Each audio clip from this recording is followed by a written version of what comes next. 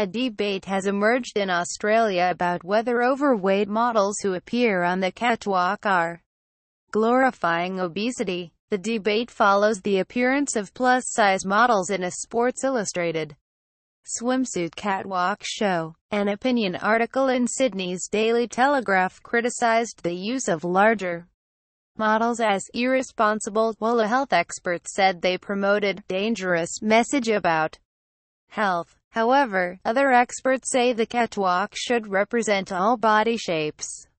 The debate was ignited after columnist Soraya Fudi wrote, "If the fashion industry decides to stop using models who appear to have starved themselves to skin and bones, as they shouldn't then choose to promote an equally unhealthy body shape."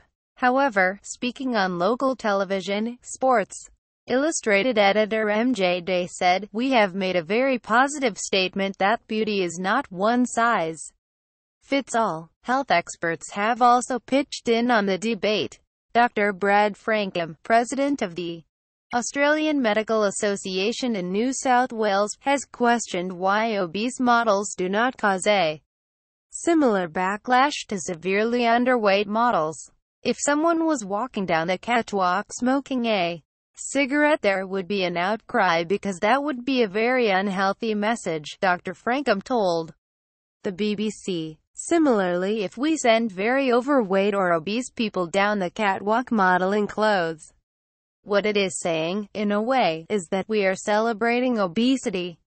I think that is dangerous because we know it is a dangerous health condition. Plus-size model confronts fat shamer bans.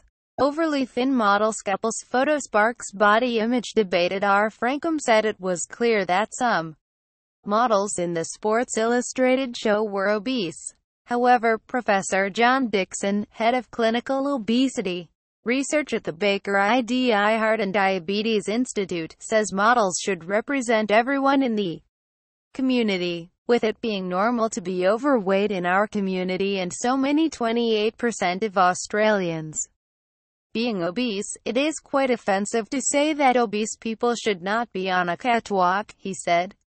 A body mass index (BMI) between 25 and 30 falls within the overweight range, according to Professor Dixon.